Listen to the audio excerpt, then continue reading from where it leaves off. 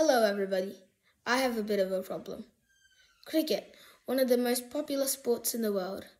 The showdown of cricket's 10 biggest giants is today. The ICC Men's Cricket World Cup. 47 one-day international games have been played.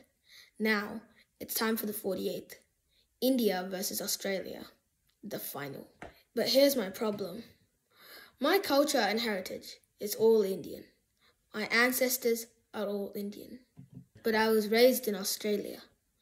My friends, my school, my cricket has all been thanks to Australia.